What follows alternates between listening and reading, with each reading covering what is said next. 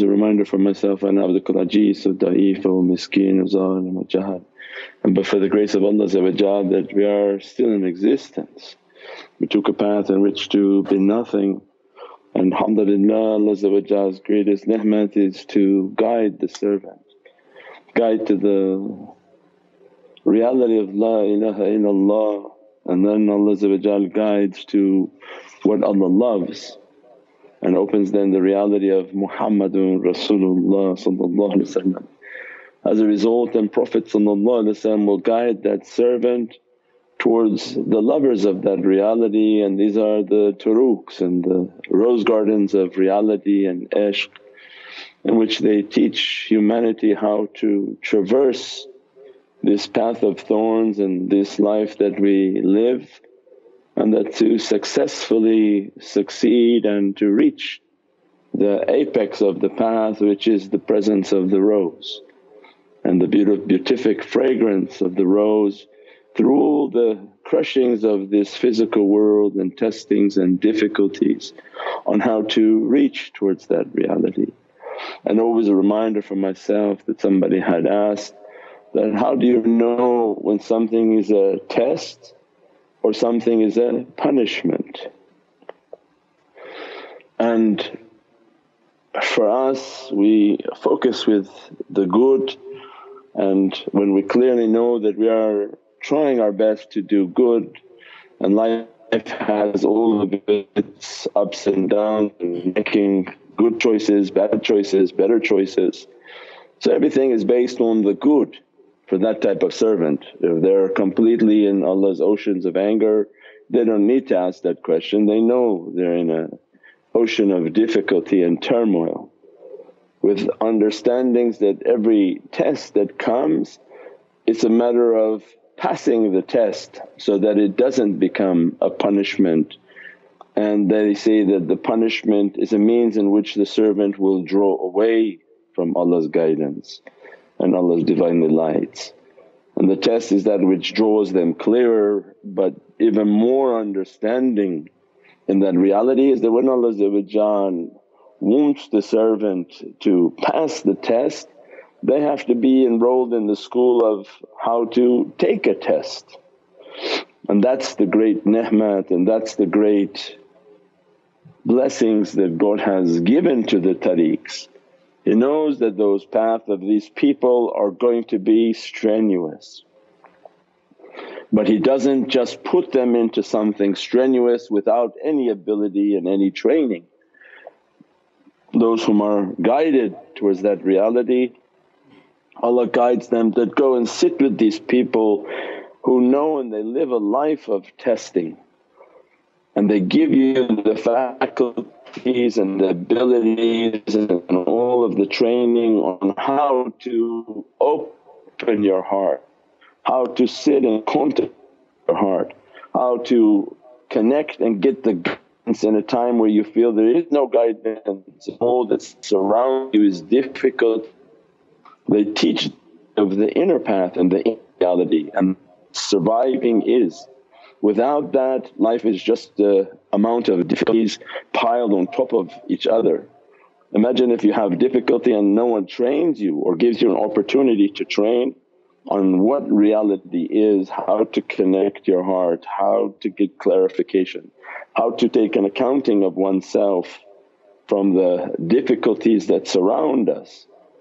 And that's the reality of the turuqs, when they're teaching tafakkur and teaching contemplation, and then opening a line that extends towards humanity by contacting and emailing and trying to get your guidance. It's all Allah's ni'mat, a mercy for humanity. Because as soon as they have difficulty, they should have been trained on how to sit and connect their heart. When they connect their heart, they can begin to understand that, Ya Rabbi, let me go through my hisab and go through each thing, and why is that difficulty coming to me?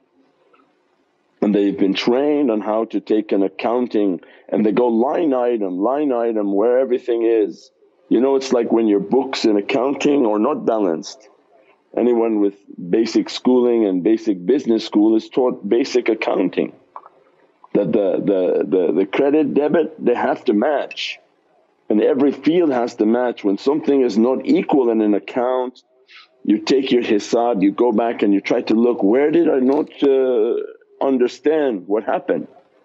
Did I not check something off? Did I put it in the wrong category? And that's what's the hisab, and that's what they call taking a hisab, an account of ourselves. Is that when things are not going and we know they're not going right, then we're supposed to stay vigilant at night and begin to take our accounting. That what is it that I've done, Ya Rabbi? Where is my account in the wrong field? Something has happened. And then they're vigilant, vigilant, vigilant over everything until they can find. They find what Allah is not pleased with, they find what Prophet is not pleased with. And if it's not finding something that's not pleased with, they can find what Allah expected more of them. And that's why the difficulty came. Allah expected something more from them. They should have been doing their wazifas, their du'as, their awrads, all these practices. And that's what then makes the test to become survivable, and it's no longer a punishment. When you're not meditating, when you're not contemplating, you view the world as just a series of punishments. Just why is this happening? And most people like, really? Why? The shaykh can go line item for you, but they don't ever do that because people will run away from the tariqahs. But everybody should take their own hisab, that what is Allah not pleased with? What could I have done better? What should I be doing more on a daily basis? When I have that character and have that understanding, every test comes and draws the servant closer to the Divinely Presence, because they realize this is with love that Allah is giving them isharat, giving them a test. Allah wants them to pass the test. Allah doesn't test His servant to fail them, but they only fail when they don't have the tools and they didn't take the precautions that were necessary. It's funny, people are putting out on Facebook that, what does shaykh say about COVID? What are we supposed to do about the COVID, and what are we supposed to recite and drink again? And for 1 year, and these are people who have been following all the time, and for 1 year you're wondering, where were they? When we were talking about ginger, when we were talking about turmeric, when we talked about the vitamins, when we talked about ayatul kursi, hello, where were you? It was not of any importance to you probably, you didn't write anything. So now when the test came, you don't know why, you're in difficulty. And you're frantically trying to look, where is it, where is it, where is it? And that's also a sign, because it's a school where the principals are watching, the deen, the big bosses above are watching. How come you don't take the school seriously? And you only take it serious when calamity visits you? Then that you're one of those reactive. And this we have to put a note. Reactive people, they're not from an ocean of love yet. Proactive, they have muhabbat and love, and they do whatever they do out of a love for Allah. They don't want to disappoint Allah. So this is very important to understand. Reactive character and proactive character, it shows which ocean are you moving from and stimulated from. Proactive, you're doing it out of love, you don't want to disappoint your Lord, you don't want to disappoint Prophet, and you try and you struggle with yourself and you're continuously trying to do good and do good and do good. This is a servant that's on their way to sincerity and love. Then the reactive character is more based on punishment and fear, which is completely the opposite ocean of love and muhabbat. That they operate from fear, they operate from punishment coming, difficulty coming, fear that it's going to be a lot worse, and then they will begin to do something until one day they just give up entirely and they kind of drift away from everything and surrender themselves into the oceans of difficulty and a series of bad choices. So just by how people are reacting and moving their lives, these shaykhs can tell that you're not acting from an ocean of love and trying to please Allah, ashamed to displease Prophet. So we pray that Allah give us a more proactive approach in life, and that to lift ourselves from always just reacting to difficulties but proactive. Take your notes, read the du'as. When he says that this du'a is for this, you write it down in your notes. When this drink is for this, all of these things.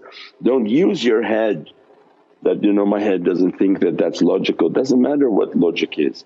If the shaykh tell you to drink that reality, you drink from it. Allah will make it to have a blessing and a barakah, and you acted on your faith, and that's important. Told the story of a world and doctors without borders that had traveled all over the world, and they went to a Muslim village and they said that we're here, everybody help, and they met all these Bedouins, and they were saying that, here we're going to write you prescription and go over there and get your medicine. So they were writing prescriptions until they came across one Sufi, and he's waiting, smiling and very joyful from whatever difficulty he has. And that doctor writes a prescription, he takes the prescription, put on his head, he's thankful Allah sent the ni'mat, and he walks away. Then a couple of days later the doctors are reviewing the people in the village, and they see the man again and say, how's everything, did you take your medicine, you look like you're much healthier, everything's good. He said, no, I feel fantastic. And through the interpreter he's explaining, and he said, what happened? He said, I took the prescription, I put it in water, I drank it, and mashallah next day Allah made me better. MashaAllah. Yeah, it's based on faith. Who's the one who heals us anyways? It's not the medicine that heals, but it's the faith of the one taking it, that Allah will grant them a shifa, Allah will grant them a means in which to be well. Doesn't mean don't take your medicine because you have to, because you're not at that level of faith.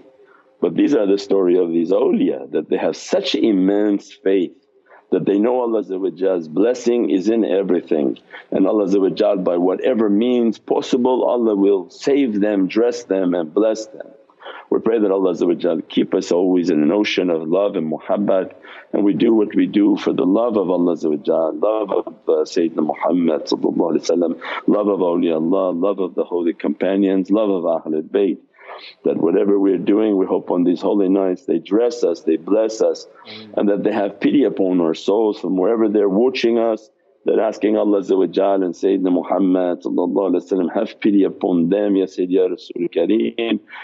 Dress them and bless them, take every type of sickness and difficulty away from them. Take every type of shortage of the rizq and every type of difficulty coming to them, Ya Rabbi, take that away from them. The lights of Islam, the lights of Iman and the lights of Maqam al-Ihsan inshaAllah.